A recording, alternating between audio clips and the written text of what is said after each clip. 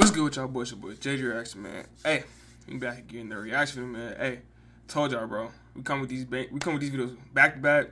The Fear of Michael Jordan explained, bro. Gotta keep racking these up for y'all, bro. Like I said, they all on my phone, bro. I got a long ass list full of videos, bro, that I have to react to, bro.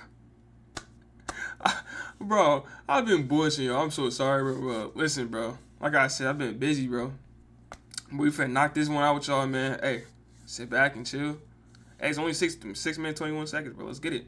Now, LeBron is universally respected and revered. MJ was feared. You know the difference. Since statute of limitations up, I was terrified out there. Were you really? Yeah. You scared of MJ? Yeah.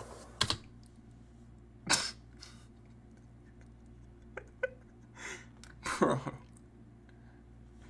Hey, these niggas now. If Shaq say he fucking scared of MJ, bro. Listen, the last video I just reacted to, I'm gonna post that. Bro, the last video I just reacted to, literally was talking about how scared I'll be if I went against MJ. If you got Shaq saying I'm gonna be fucking scared, bro, and I was scared playing against him, what makes you like?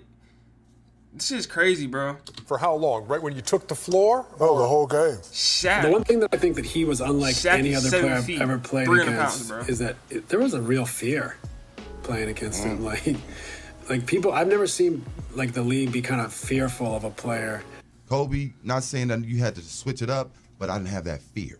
Yeah. You know, Mike would have, you know, you better bring your game. Oh, I mean, we was just all scared of Jordan. Like so Jesus, I mean, bro.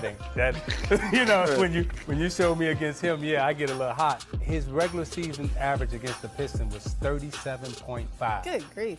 And then some nights he would get hot, Q. People were afraid of him. We were his teammates and we were afraid of him. And there was just fear. Catch the ball when I throw it to you. I just throw it to you. I'm tackling an interesting topic that has more to do with the psychological side of basketball and less about the stats and the X's and O's. The quote, fear of Michael Jordan.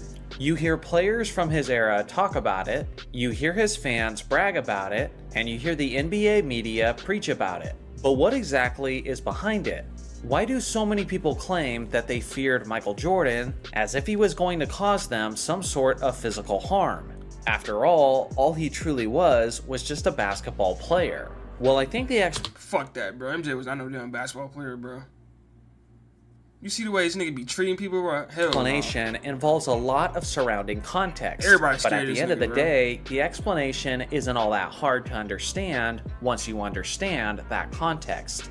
I've seen many younger fans on social media laugh at the idea that Jordan was feared. After all, several players stood up to him. For one, Reggie Miller fought him, Robert Parrish threatened him, and you could even argue that the Pistons bullied him. Michael Jordan was not the most scary player in the sense that he would physically hurt you. If that was the case, then players like Ron Artest or Rick Mahorn would have all the stories about players fearing them. But you never hear that. In terms of his opponents, Michael was feared because of how he played when he was angry. There's a term in basketball that a mad player is a bad player, and this is usually a true statement, because when a player is mad, he's more prone to play recklessly and in a forceful manner. That will often result in playing with an emotional approach rather than a practical one. An angry player is more likely to ignore his training and force his will on the court rather than responding to the opposition as is presented to him. This mad approach will usually result in more turnovers, more personal fouls, more technical fouls, Hey, KG and was more that missed nigga. shots. Hey, KG was scary but as for fuck, some too. reason, Michael That's another Jordan one. was the exception to this rule. Not only was Michael not affected negatively during his anger, but it seemed to have the complete opposite effect, as he often appeared completely unstoppable when he was triggered or challenged. The examples of such are basically endless. When Jeff Van Gundy called Jordan a con man, MJ responded by dropping 51 points on his Knicks.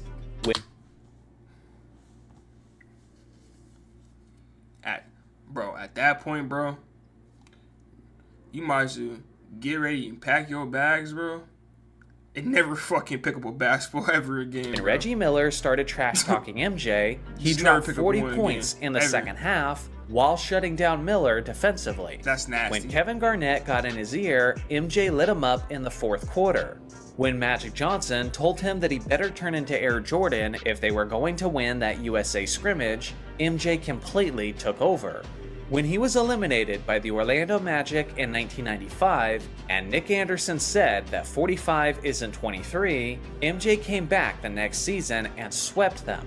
When the media said that Clyde Drexler was the better three-point shooter, Michael Jordan broke three-point records against Clyde Drexler. When the league selected Karl Malone as the MVP over him, MJ responded by hitting the game-winning shot to defeat Karl Malone. When Dikembe Mutombo said that Jordan couldn't dunk on him, he proceeded to do just that. When someone said he couldn't dunk on someone bigger than Stockton, he proceeded to do just that. I could go on, but you get the point. Crazy. Michael Jordan almost always got the one-up on his opponents. By responding with consistent excellence, he built up an intimidating reputation that he's one that should never be challenged ever. And that's where the fear comes in. If you're someone who thinks you're familiar with Michael Jordan's career, then consider this. When was a time where someone challenged Jordan and MJ did not get the last laugh? I promise that you can't name many, if any. If Jordan didn't get the last laugh in half of the examples that I mentioned, then everything changes. As the saying goes, if you can make God bleed, then people will cease to believe in him. Now, I'm not trying to equate Jordan to God like Larry Bird once did, but what I'm doing is making the point that someone's perceived fear and reverence only goes as far as their consistent actions. Back then, angering Jordan meant that you were responsible for your team losing. It meant that you were getting destroyed defensively, and maybe the person backing you up is now seeing an opportunity to take some of your minutes. Angering Jordan meant that you were likely to be embarrassed in front of thousands, if not millions of people. That is fear-inducing for an NBA player. The fear was not that MJ would crush you physically, but it's that he would crush you mentally. But don't just take it from me, take it from these NBA legends, who learned this lesson the hard way and decided that they would never trash talk Jordan ever again, due to their fear of the consequences. Did you ever do it again? Never to Michael Jordan. Never talk shit to Mike ever again in life. Well, that's coming from KG, bro. That's fucking crazy. Obviously, I didn't say much to MJ. That's crazy. That's right. He make a shot, you say, good shot, Mike. You know, you don't talk trash to him so he can go off for 60. You know, you try to kill him with kindness. Yeah. You don't try to talk trash to him. Bro, that's crazy. Right. Bro, coming from KG and Shaq, like, bro, hell no, bro. Talking trash to MJ, nigga. He dropping 50, 60. That's crazy as fuck, bro. But hey, bro, like I said, that's it for action, man. Let me know what y'all think about the reaction, man. Like, comment, subscribe for your boy JG, bro. If you're new, hit that sub button for your boy JG, man. Hit that like button, man. Hey, your boy JG out.